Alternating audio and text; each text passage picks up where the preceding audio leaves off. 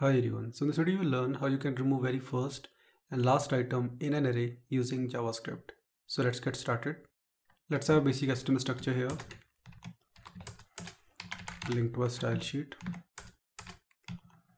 Add the script file at the bottom, which is script.js. We need one div element here.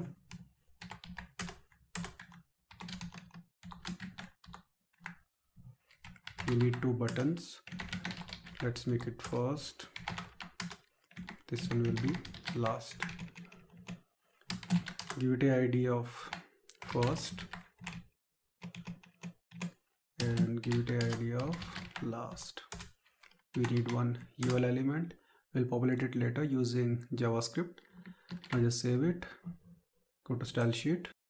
Select the body element. Text align will be center. Select div element. Display will be inline block. Select the button element. Padding will be 10 pixels. And display will be inline block. Later we'll have a couple of li elements. So style them here. Font size will be 20 pixels. Font weight will be bold. List style will be none. And margin left will be minus 40 pixels.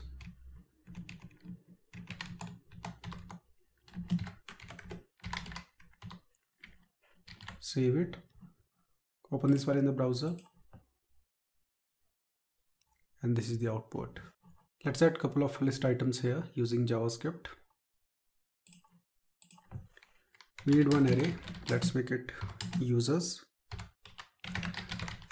Let's make it Marks, Peter, James, Mary, and Ronald. With a function here, it will be add users.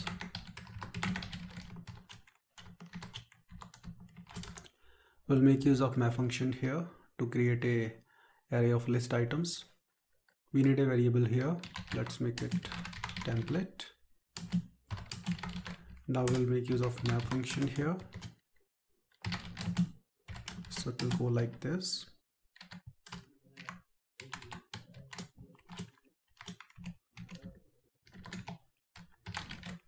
This function will create array of list items, but we need a string. So we'll make use of join method here and we'll join it by the new line character. Okay.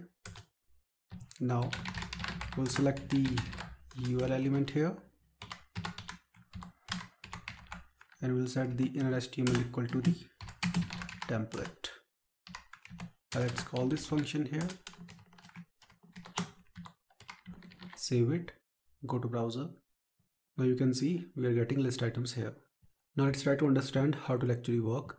On the click of this first button, I want to remove this very first item, which is Marks. On the click of this last button, I want to remove this very last item, which is Ronald. Let's go to JavaScript file. Select both the buttons. Let's make it btn first.